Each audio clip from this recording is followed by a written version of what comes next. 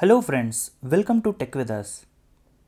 Friends, imagine a doctor sitting in his office, reviewing reports and completing his paperwork. Suddenly, his phone rings. An emergency case has just arrived. Without finishing the paperwork, he instantly leaves his desk and rushes to the emergency room. After treating the patient, he comes back, finds the paperwork where it was left and continue working.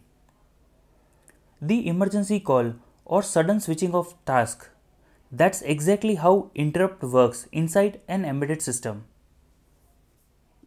In this video, we will deep dive what exactly an interrupt is, why it is critical for real-time responsiveness, how microcontroller handles them internally. So stick around, you will discover hidden gems that can make your design faster and smarter. So let's begin. An interrupt is an event that temporarily halts the normal execution of a program to handle something very urgent. In embedded system, timings are very important for real-time response. You can't predict exactly when a user presses a button, or when a sensor detects a change, or when new data arrives from communication. If you try to check for these events again and again using polling, the CPU gets stuck, wasting lots of time and power.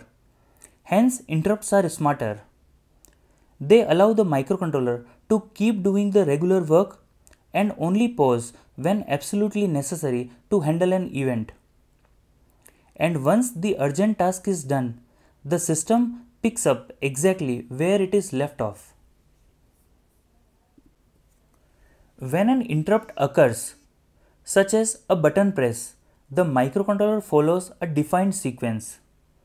It suspends the current program execution temporarily, saves the necessary context onto the stack, jump to a predefined memory address and execute interrupt service routine or ISR.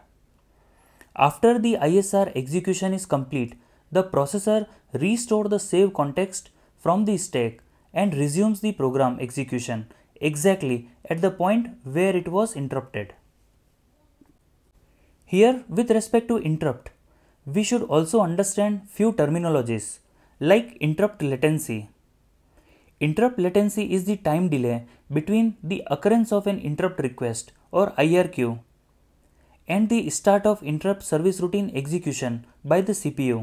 It is usually measured in microseconds, and achieving lower latency is critical for real-time embedded system. When an interrupt occurs, the CPU must know which function or ISR it should execute. But the CPU doesn't guess or search randomly, it follows a very systematic process. Each microcontroller has a special memory region called the interrupt vector table. Here is a simple example. Each interrupt source, like timer or UART, is assigned a specific slot number in the vector table. The slot points to the ISR address where the CPU should jump when the interrupt occurs. Now let's make things a bit smarter by understanding interrupt priority and nested interrupts. When multiple interrupts occurs, the CPU doesn't handle them randomly.